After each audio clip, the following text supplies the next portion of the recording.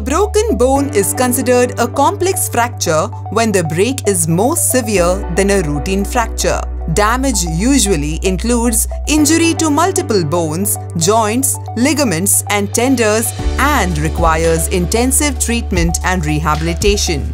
Some people, including athletes and aging adults, are more at risk to experience complex fractures than others.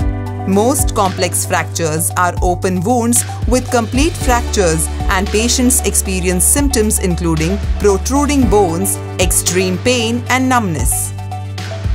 Immediate treatment is often required once the surgeon has completed the physical examination. For patients with an open fracture, wounds are first cleaned before X-rays are taken for additional information, after which the patient goes into surgery. During the surgery, the surgeon typically utilizes screws and pins to keep everything in place, then corrects the complex fractures using different techniques such as fracture fixation, debridement, soft tissue coverage, revascularization, and reconstruction.